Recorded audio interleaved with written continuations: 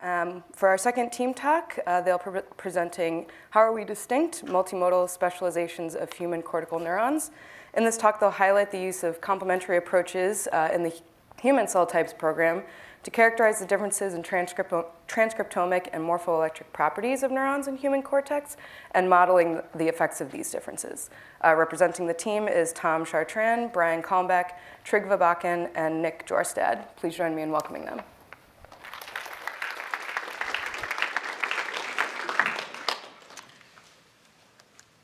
Great. So brain morphology has diversified dramatically across mammalian evolution.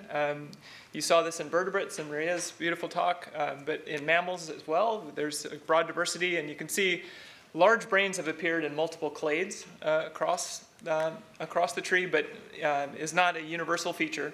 But certainly with these larger brains, there is a larger cortex. So human cortex is about 1,000-fold larger than mouse cortex. And this is driven by an extended neural development period, a greater number of neural progenitors, and not just an expansion of the cortical area, but also the cortical thickness. And as you saw from Maria, that this really this increase in the number of progenitors creating the different layers of cortex, particularly the superficial layers, leads to this slight thickening of cortex and also diversification of the types within it. So some of the work here has these morphological reconstructions from layer 2-3 pyramidal neurons in the superficial layers. You can see just by eye, qualitatively, that there's a broader diversity of these morphological types in the human cortex than in the mouse. So today you'll hear from Nik, who will tell you about some of the cross-species comparisons we're doing between mouse, marmoset, and human in primary motor cortex, looking at the transcriptomic features of those cells. You'll hear about a morphoelectric specialization in human for this one type of cell, the layer 5 pyramidal neuron type that you'll hear from Brian. And then Tom will tell you about some modeling work trying to interpret differences in morphoelectric features of layer 2-3 excitatory neurons. So in motor cortex, many years of work have already shown specializations between the primate and rodent.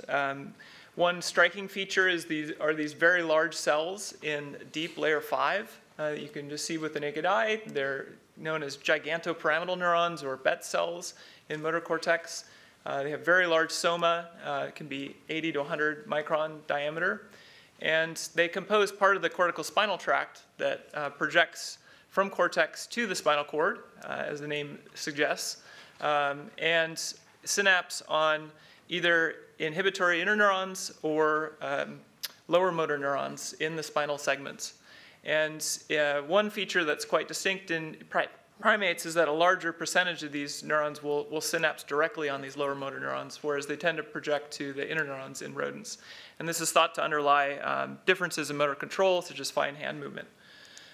So now we have these nice multi-omics methods that we can apply at scale, and allows us to really make quantitative comparisons between cellular features across species, not just for individual cell types, but hopefully in a more comprehensive way across all the cells in cortex. So we can really ask some just basic questions. For example, how many cell types can we distinguish based on their gene expression profiles in these 3 species? How well can they be matched? How conserved are they? Are there species-specific types? And by intuition, of course, we expect, and lots of other work, that primate cortex should look more similar to human than rodent. But we can put some quantification on this. And then we can look for molecular features of some of these known specializations, such as these layer 5 BET cells. So this data comes from post-mortem human brain. We don't get neurosurgical specimens from the primary motor cortex very often or ever, for obvious reasons. But these come from coronally slabbed post-mortem brain that can then be aligned to our reference atlas based on the gyrofolding patterns and confirmed based on histology, particularly handy in the M1 where you see these BET cells.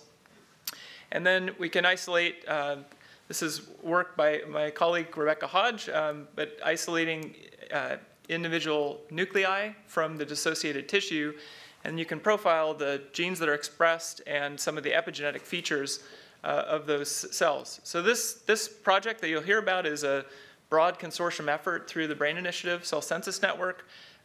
These were some of the labs, many of the labs that were involved, and this is data, again, RNA-seq data, single nucleus methylomes, and open chromatin information from these cells, but we'll focus on the RNA-seq data here today.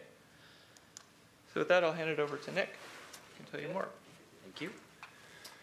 So I'm going to cover some of the research highlights from the 3-species integration of human, marmoset, and mouse. And so we have tens of thousands of isolated nuclei from each species, and we're trying to look for similarities and differences between these types.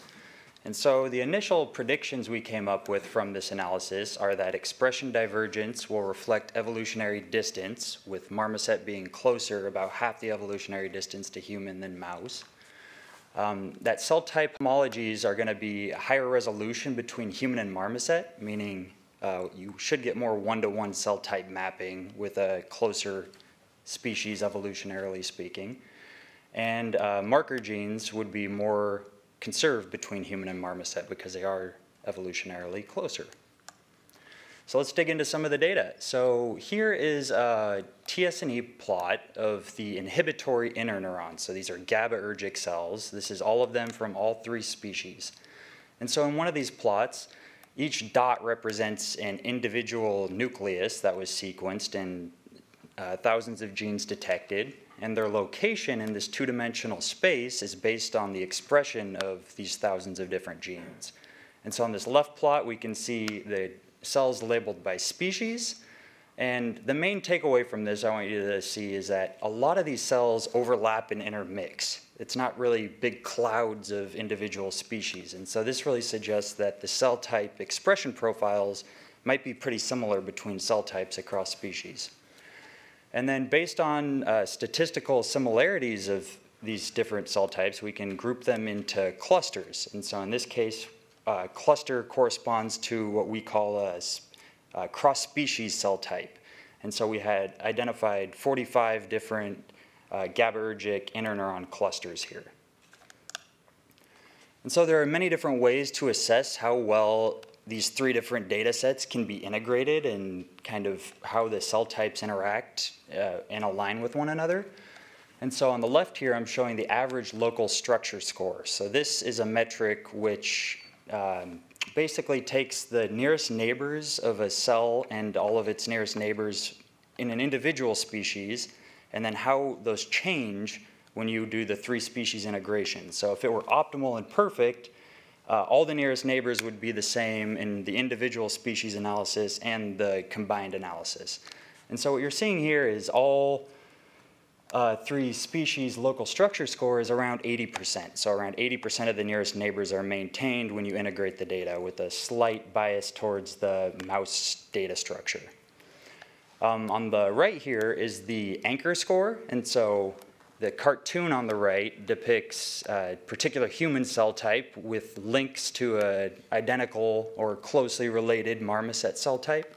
And so an anchor would be the length of this link. So if it were a perfect expression match in both species, the score would be 1.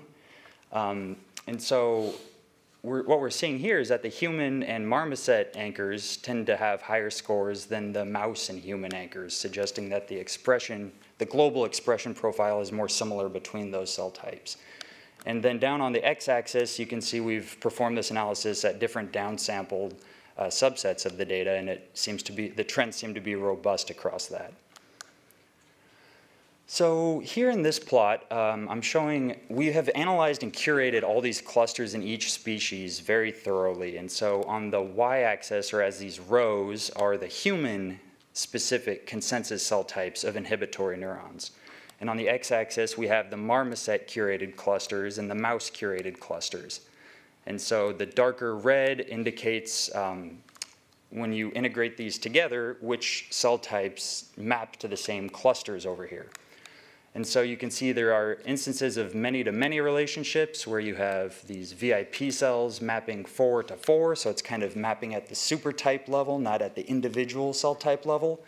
But there are also instances of 1-to-1 mapping with this NPY Chartrand type mapping 1-to-1 in marmoset and human, and I believe in mouse and human as well, but here I'm also highlighting the chandelier cells, which have the same relationship. It's a very high confidence mapping 1-to-1, which suggests highly evolutionarily conserved cell type. And we're going to be hearing a lot more about chandelier cells in a couple talks later this afternoon. So here I'm just trying to give you a snapshot of how evolution might have changed these different inhibitory cell types. So across the top in rainbow colors are the different cross-species consensus clusters. So when you integrated the data, here are the 40-some-odd clusters we identified. And then I've pulled just the human cells out and plotted them in this heat map, just the marmoset cells and just the mouse cells. And so these differentially expressed genes were determined based on the human pairwise comparisons, and then those same genes were shown for marmoset cells and mouse cells. And what you can see is as evolutionary time progresses, you start to lose the distinctness of these differentially expressed genes for a given cluster. So the marmoset, you can still see this diagonal line of highly expressed genes, and in the mouse it starts to fade out. And that really suggests that the mouse might have some isoform differences or maybe even different pathways altogether to instill the same function of these cells. And so everything I've shown you previously was based on inhibitory GABAergic cells. We also have done the same analysis for glutamatergic excitatory and non-neuronal cells.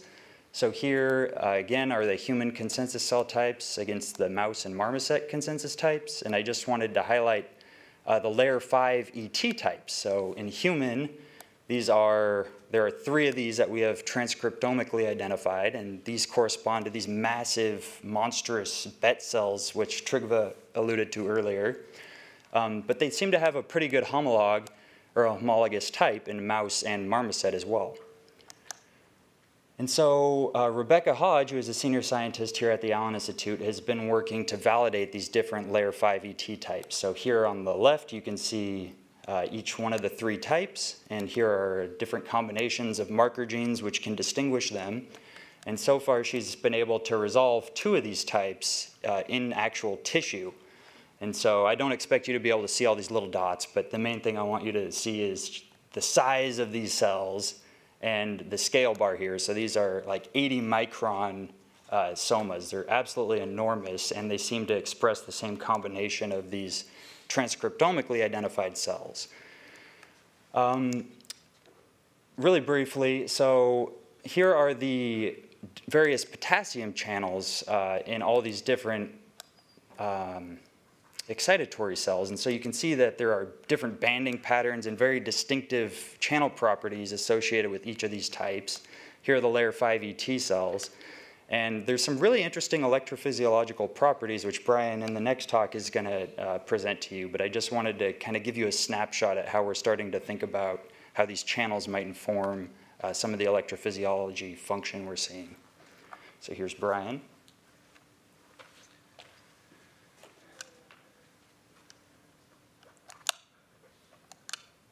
Okay, so it turns out that these ET neurons in primate cortex, especially in human, are relatively rare. And so to aid in our ability to target these cells for physiological analysis, we developed a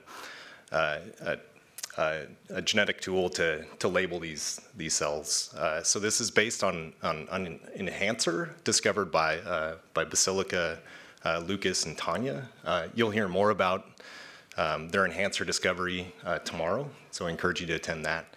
So we leverage this enhancer in an AAV, and using this we can label ET neurons in mouse, in human MTG, middle temporal gyrus, and also in macaque temporal cortex. So one thing to notice here is that, again, like I said, the relative abundance of labeling is different. So in mouse, you see many different layer 5 neurons here. In human temporal cortex, there's literally like one cell here. And then, interestingly, in monkey and macaque, it's somewhere in between.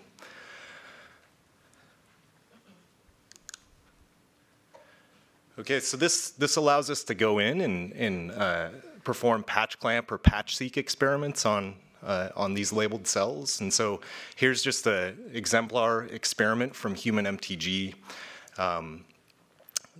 where we see sort of a triple modality here, that all the modalities are consistent with this being an ET neuron. So if we look at the morphology, this is a biocytin-filled cell. It's a nice, big, thick, tufted, sort of classic ET morphology. It has physiological hallmarks of an ET neuron, and just one I'll point out here is this is a voltage response to a sinusoidal current injection. This current injection increases in frequency over time, so it's sort of like a swept sine wave. And the thing to notice is that the maximum voltage deflection is somewhere in the middle. So it has this bandpass filtering property. And then this cell, when we extract the RNA from this cell and send it off for sequencing, it maps to the appropriate, the transcriptomic type we think is the ET type.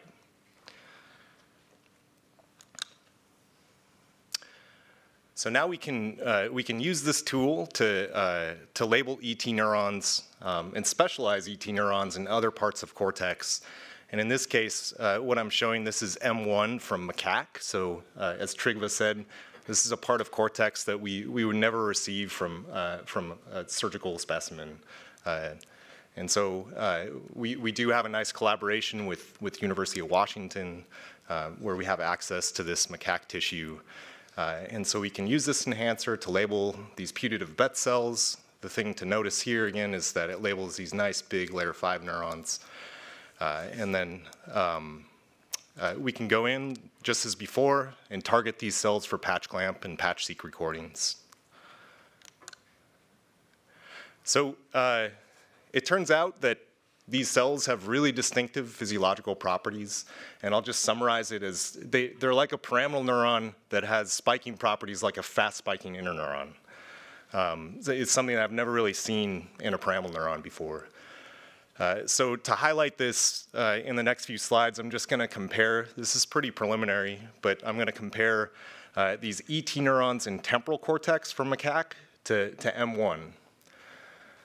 So on the left here, this is a new end stain, and not to beat a dead horse, but these cells are absolutely gigantic. So this is the same scale in temporal cortex and M1. So here's a BET cell, and I always like to say you could fit like 3 or 4 of the surrounding pyramidal neurons within the soma of the BET cell. They're just absolutely huge. So again, as I pointed out earlier, both M1 and temporal cortex ET neurons have this bandpass filtering property. So again, this is voltage response to this sinusoidal current injection. On average, the frequency where this peak happens is a little higher in M1. And then perhaps the more dramatic difference here is input resistance. The input resistance of these M1 BET cells it's absolutely sort of bottoms out at about 8 megohms in some cases. Okay. So on to the spiking. Again, this is really distinctive spiking properties. So one thing we noticed is that these M1 BET cells can sustain very high firing rates. And to illustrate this, this is just an example experiment again. So here I'm increasing the current injection and measuring the number of spikes. So what you can see in temporal cortex is that there reaches a current injection where the cell can no longer spike, so sodium channels kind of go into block, reaches asymptote. You can see that here in the sample voltage sweep. Spikes get really short. So this happens at about 2 nanoamps in temporal cortex. In M1, this is the response to 6 nanoamps of current. In fact, you can see here in the average firing rate that it's pretty linear over this whole range.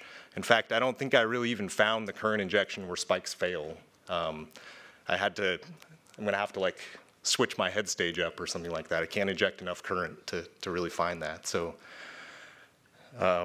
okay, so the other thing we noticed is that for prolonged depolarizations, these two cell types respond very differently. So this is a 10-second current injection. What you see in temporal cortex, and this is just an example, is that the cell decelerates its firing rate over time. So in the first second, it's firing at about 5 hertz, and the last second, it's firing at about 2 hertz. And in M1, you see this crazy spiking pattern here where it fires 5 hertz here, kind of goes silent. You can see the voltage ramping up, and then it just goes crazy, and it actually accelerates throughout that whole last part. And so on average, the cells double their firing rate. I've seen it quadruple their firing rate in some examples.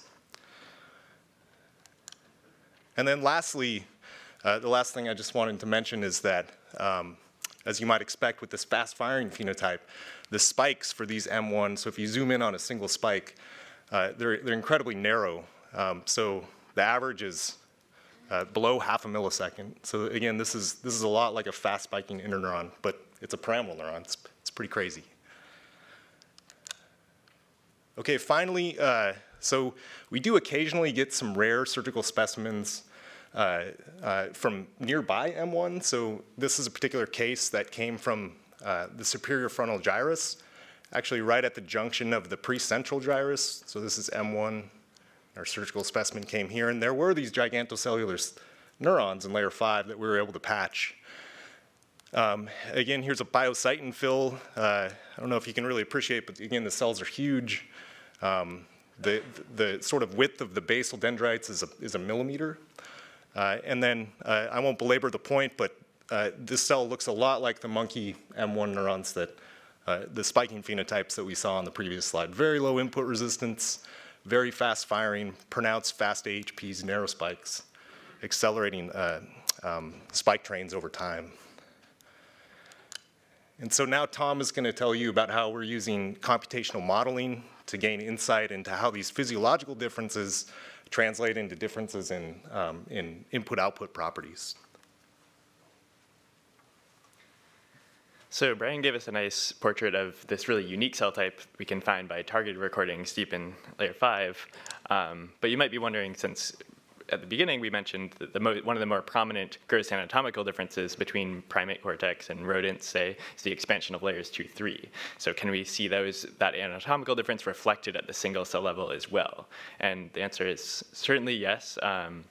And this is a question that we're really well poised to address using the pipeline data collection using the patch-seq protocol. So we have about a couple hundred cells, both on the human and mouse side here, with morphology, electrophysiology, and transcriptomics that we can draw from to address this question.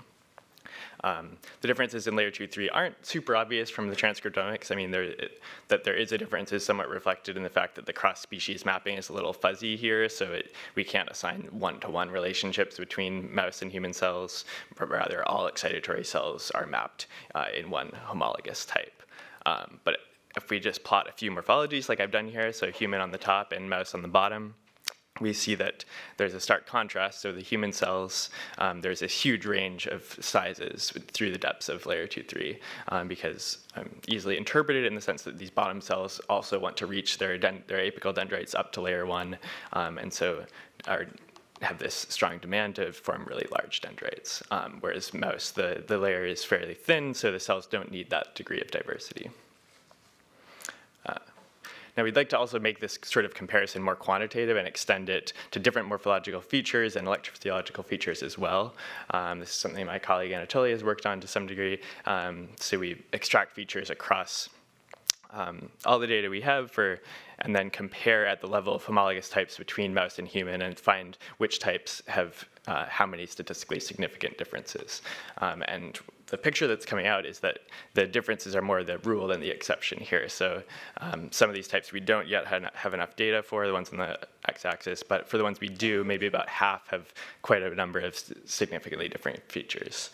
So we have a problem of kind of narrowing this down into which differences are more functionally relevant and address interesting cross-species differences. And one specific way we can get at that is to ask, in which cases are the differences directly explained by some of these larger scale structural differences?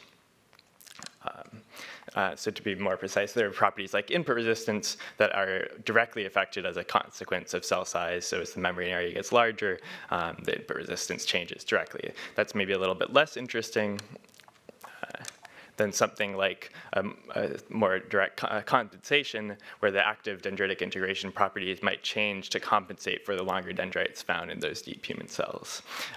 Or there's also, of course, the possibility of new types in one species or unique functional roles that we could get at by removing these two possibilities. But the second one here, this idea of active compensation, is the case I'm going to look at using some biophysical modeling.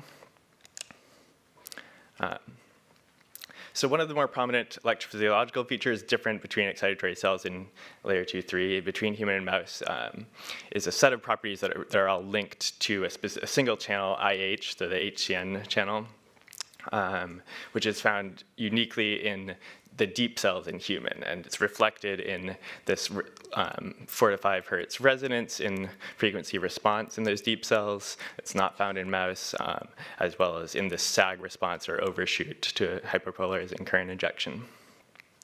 And so in a previous paper published by, started by my colleagues Brian and Anatoly again, Anatoly did some modeling work that suggested IH was playing, the IH reflected in these properties has an interesting functional role in dendritic integration, which is relevant to these deep human cells, again, because they have long dendrites.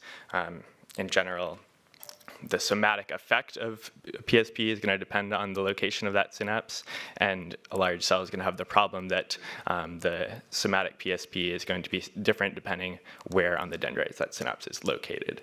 And so there had been suggestions in literature before, and Anatoly's modeling supported the fact that IH could help smooth out these differences and maintain location independence of the synaptic response, which could be critical for those deep cells. But to test this hypothesis in more detail and really leverage the pipeline data we have, what we wanted is actually models at the single cell level for both superficial and deep cells throughout the depths of layer 2-3. And so my colleague Ani and I have been working on generating models for individual cells from that data. He'll tell you a little bit more about this afternoon in another team talk. But in short, what we hope to do is capture not just somatic active properties, but dendritic active properties by optimizing models to match the somatic current injection response. So even though we don't have recordings out there in the dendrites, the effect of a given channel on, say, the response to a hyperpolarizing current injection at the soma is going to be a little bit different in subtle ways, depending whether that channel is localized to the soma or the dendrites. And we hope that by optimizing in detail the response to subthreshold and spiking current injections, we can generate a functional model for that cell and predictions for where the channels are localized. And in the case of these excitatory cells, so throughout layer 2-3, we've run this process, optimized models for about 30 individual cells and generated multiple models per cell as well. And the process predicts that we have an increasing conductance density of IH through depth, so this is normalized depth through layer 2-3, both at the soma and in the dendrites of those cells. So that's pretty interesting on its own. It's predicting that this is coming from IH, as I was suggesting earlier. But that's not really the point of this modeling. It's not to have a static prediction. It's to have a dynamic model that we can simulate and test scenarios that we didn't test in the experimental pipeline. So the process I go through here is to simulate synapses along the dendrites and again test the amplitude of the postsynaptic potential at the soma. And we find that deep cells that have that IH channel present show a very slow decay of PSP amplitude with distance as compared to the ones with less IH that are more superficial, have the strong decay. And the picture that's emerging across, not just across these cells, but the whole data set, is that IH is contributing to PSP location independence across that population of cells and helping normalize the response despite that morphological diversity. All right, so to wrap up and to remind you a little bit what my colleagues have shown, we showed that human cortical cell types generally more closely resemble monkey than mouse, of course, based on multiple modalities, gene expression, morphology, and electrophysiology.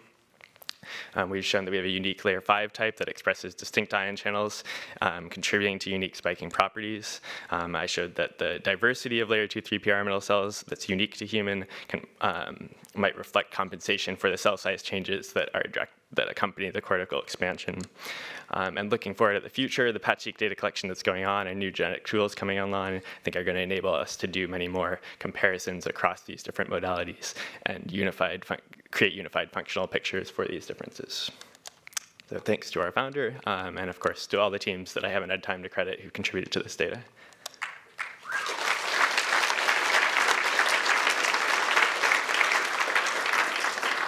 We have time for a few questions. Just raise your hand and a mic will come to you. Do you have any idea why certain cell types display that resonance in the frequency response? So, Well, I mean, one case is IH. So the picture that I was showing in layer 2, 3, Brian did actually show through some pharmacology that in that case it was certainly IH contributing, but there's other examples as well.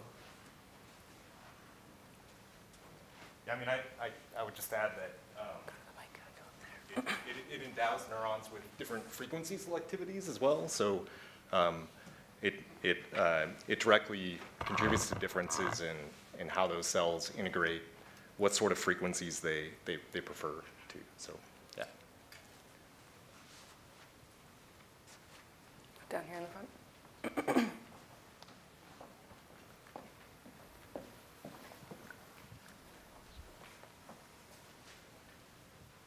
So I find it really interesting to see the electrophysiological diversity, both between human and mouse cortical neurons, such as the layer 2, 3 cortical neurons, as well as between temporal and motor cortical layer 5 ET cells or the BET cells.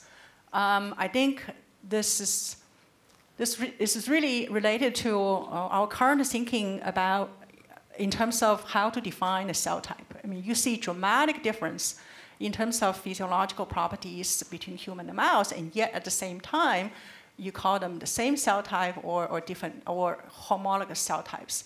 I would say that kind of difference is much more significant than, say, the physiological difference between molecularly defined or transcriptomically defined cell types within a species.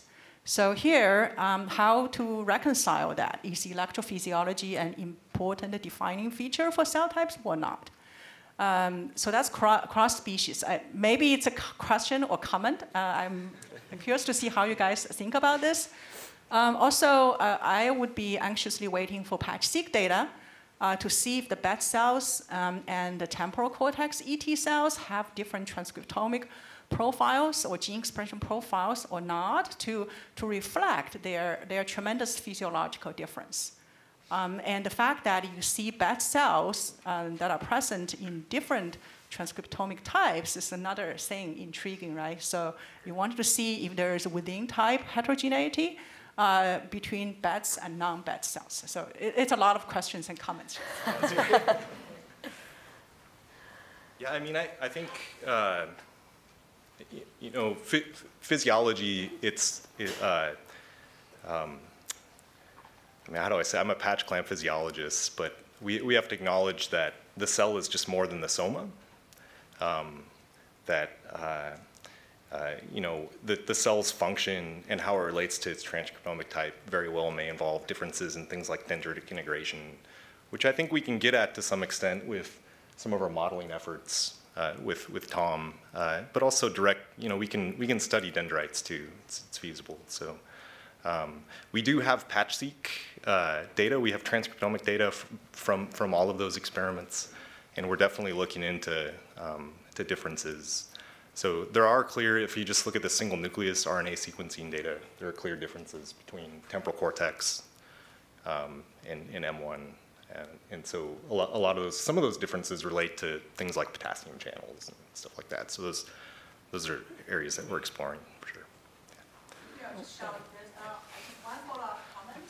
This is something that I have discussed with other people, which is the issue of unsupervised clustering analysis of the transcriptomic cell versus supervised for physiological properties. It seems like that may not be apparent if you just look at transcriptomic data alone. Sure. I think up there in the corner. Just one piece to that response. That I mean, I think we also think of homology in terms of shared developmental origin and connectivity. And so even though M1, these corticospinal neurons in mouse and human look so different, based on their electrical properties, they clearly have shared other features. So.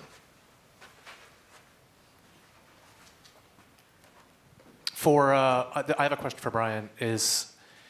Is this difference in some of the IH pattern, to what extent is this normalizing for cell size? And can you look in, say, animals that have similarly large, like larger cortical sizes, but are not human, to see to what extent it's human specific? So are you referring to the layer 2-3? Yeah. So I think this is one thing we're looking at, is that clearly even macaque brain is much bigger than mouse. And so Tom threw in there a little voltage response to a chirp from macaque from a layer 3 neuron, and it certainly looks resonant. So I think it probably has something to do with just how big the cells are. I think the cells have to solve this problem with having a big dendrite, and synapses arriving distally are going to be filtered severely just by the passive properties of the dendrite. And so IH is a way to sort of solve this. I'm sure there are other reasons, but yeah, that's one reason. Okay, I think we'll have to stop with questions there, but let's thank the team again.